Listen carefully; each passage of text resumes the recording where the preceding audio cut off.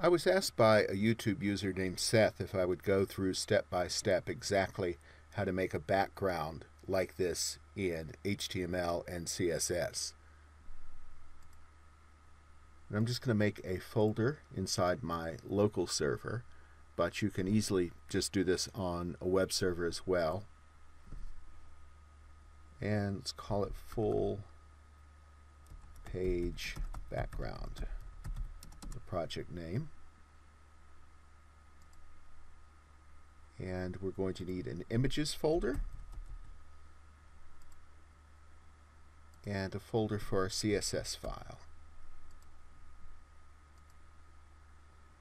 And I'm going to copy that path, and I'll open that in my editor. Open folder, paste the path.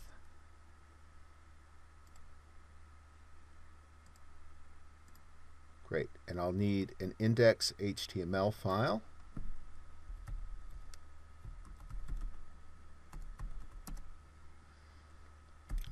And I'm just going to put some basic HTML in there.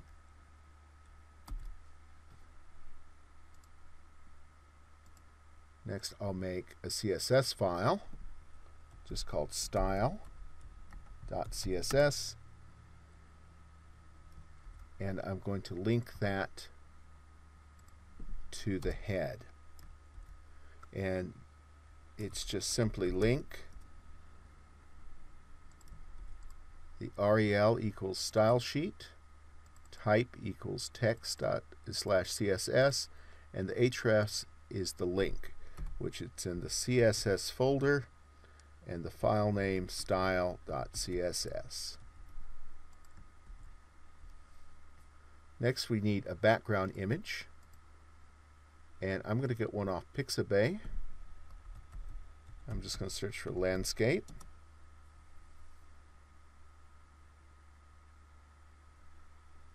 And this one right here is nice and big, and usually you want to get the biggest size that you can. They have several sizes. 1900 by 865 sounds good. If you get one too small and you try to stretch it,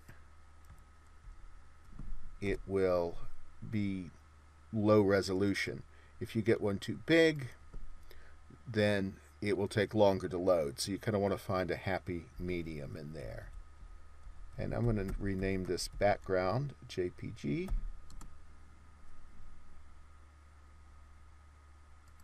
And I'm going to go ahead and navigate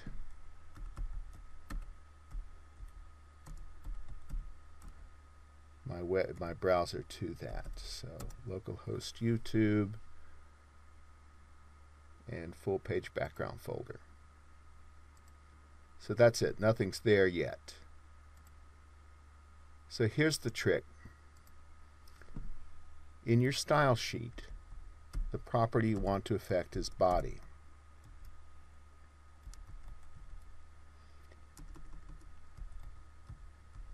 Background dash image is the CSS property,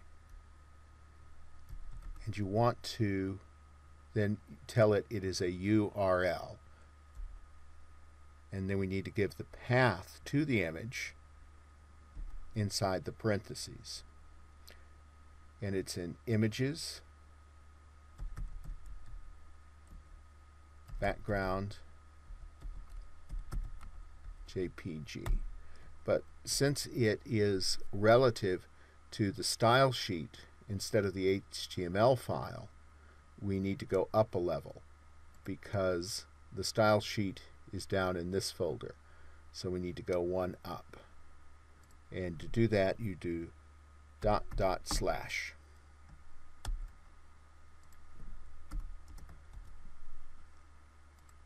let's have a look.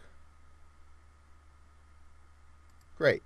Now that put that there, but sometimes you need to be able to set a few other properties.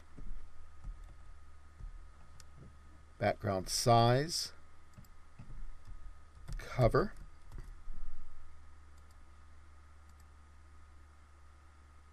there. That resizes it in the background. But if you notice down here at the bottom, even though it covers the entire screen, it repeats a bit at the bottom. You see the sky starting to start over. We can fix that by saying background repeat, no repeat.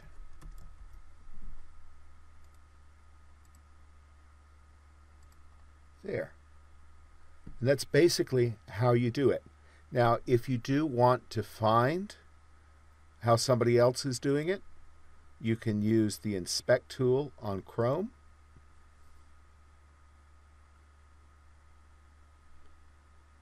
And most of the time you want to look in the CSS.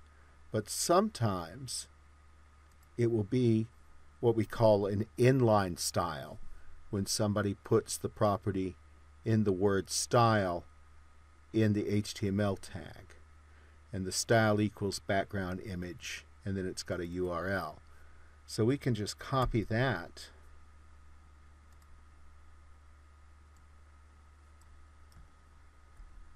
and replace that there if we want to use their image. Oh, grab the wrong link in there, but still, you see, we can just replace it with any of these links to be able to change the background.